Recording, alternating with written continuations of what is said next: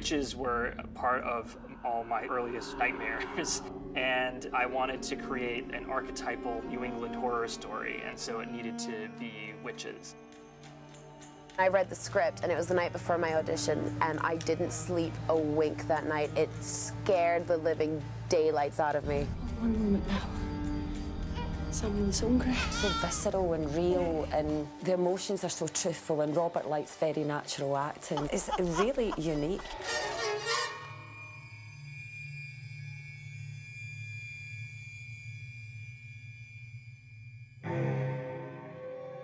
Aside from the extreme intelligentsia, in the early modern period, the real world and the fairy tale world were the same thing. So what was really interesting is that I would find the same tropes, the same stories in folk tales and fairy tales as I would in accounts of historical witchcraft and in trials. So that was really cool to really understand that everyday people, they thought the little old woman down the lane that they were saying, that's a witch, like they really thought that she was flying around on a broomstick and kidnapping children and grinding them up and turning them into unguents and things. When you meet this family, you meet them at a time where things are just changing so dramatically for them, and actually our Puritan ways are crumbling and crumbling. By the end, we've come such a circle. Lots of families have big decisions to make what you do, and it usually tends to be what one person wants to do, and the other people go, right, we'll do it because it's what you want to do. Thomasin. I've really enjoyed playing a Puritan, actually, and I've really enjoyed exploring and actually finding out that I'm a little bit of slightly Puritan myself, I don't know. You just get the sense that everybody believes in God and they all pray to him, and they all believe that if they pray to God, they're going to get a good life. Show me mercy. Show me thy light. I really felt that it was crucial to have the entire world be as accurate as possible to the 17th century, because we really needed to believe in this world and be super grounded in it so that we could believe in the witch. The setting is a character in itself, a very important character. When you're walking across a courtyard at night and there are woods framing every side of you, you can't see anything. And the house is so dark and not really that homely inside. You can really just imagine people living in this all the time and losing their heads. In trying to recreate this authentic idea of what 17th century New England would be, we had to kind of make everything. The family's farm was constructed from scratch. The clapboards that sheathe the house, the siding, no one in Canada knew how to make those correctly, so we had to find a guy in Massachusetts who knows how to hand rive oak clapboards, and we had to have them shipped up. And this same kind of detail went into the costumes. Linda Muir did an incredible job with those. The costumes are so amazing, the sets are so amazing, the crew are amazing. The witch of the early modern period, the 17th century witch, the Puritan witch, she's a lot darker, a lot more primal, a lot scarier than we ever would have imagined. At the time, women were being hanged and burned, and it was really frightening.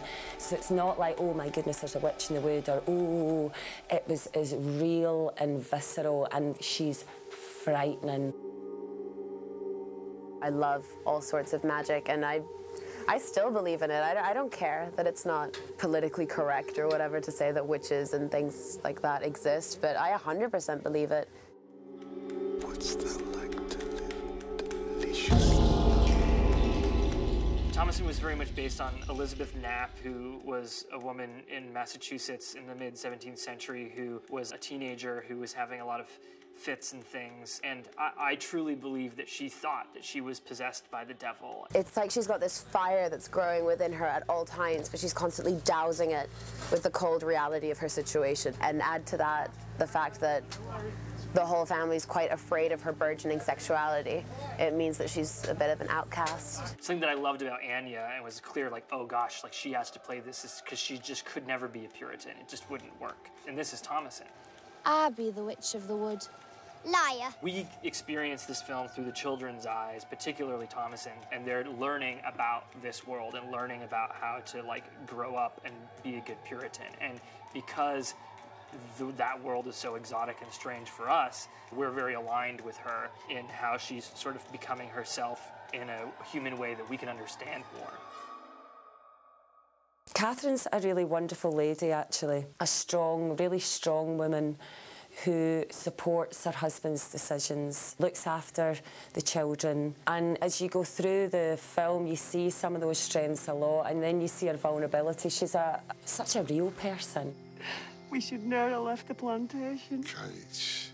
Kate just brought all these nuances to her and all of these softer beats. And, you know, Catherine's not a bad person. I think that's the important thing about this family, is that none of us are bad people. The best of us is Caleb, 100%, because he's just good. He's probably the most well-hearted character in the film, but he's the one that gets sort of hurt the most. Take your children outside. What does this to me? What does this? We're all looking at each other, and you get to a point none of us trust each other. The Goats was the most nightmarish experience I've ever had. Black Phillip did not care that I wanted to make this film, and I totally respect that, and I appreciate any cooperation that he gave us, but I mean, it was so much worse than I ever thought. They're goats. I mean, they're goats. The one I really enjoyed was actually when I actually did chase the goat with a stick. The first time I was going to do it, I was scared in case he was going to run the wrong way, and we was the one ended up getting chased rather than the goat. But once we did it the second time, it was actually quite fun. I have to keep reminding myself that this is his first feature, because the script's so amazing, and not only that, when you work with him, he knows it so well that any questions you have, anything you need to know, he's got the answers, so you feel you're in really, really safe hands. The witch is still very much alive in the unconscious of everyone today. Like, she absolutely is. And, you know, by, spending the time to go back and understand what the archetype is and, why it's actually scary and why it's actually powerful and how it connects to us, on an essential human level, I think audiences today are going to be shocked by how, potent and surprising it is. I keep forgetting that there's a witch, because I see this as a story about the deterioration of a family.